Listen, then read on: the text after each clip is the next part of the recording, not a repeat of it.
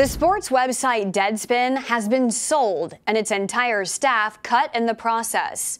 If you're unfamiliar with Deadspin, they were recently plastered in the news for publishing this story, portraying a Kansas City Chiefs fan as wearing blackface, when really the other half of his face was painted red. The parents of the child front and center of the controversy sued. The family lawyer group reacting on X to news of Deadspin's sale and staff layoffs. Journalism and the country as a whole is better today now that Karin Phillips no longer has a platform to target innocent kids with his agenda-driven writing. We are also grateful to Geo Media for infusing the company with cash that can be used to pay the judgment the Armenta family is going to win against it.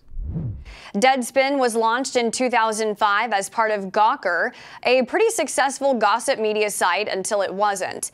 Gawker filed for bankruptcy after being sued by Hulk Hogan for invasion of privacy. Deadspin's next owner would be Univision in 2016, sold from there to Geo Media in 2019, which takes us to today, sold to a media startup, Lineup Publishing, deciding to cut all staff and start fresh with a new editorial team and new vision. The startup faces an uphill battle because the sports journalism sector has been struggling to find its footing in an evolving media space. Sports Illustrated similarly had its editorial staff laid off. In recent months, the New York Times parted ways with its sports department.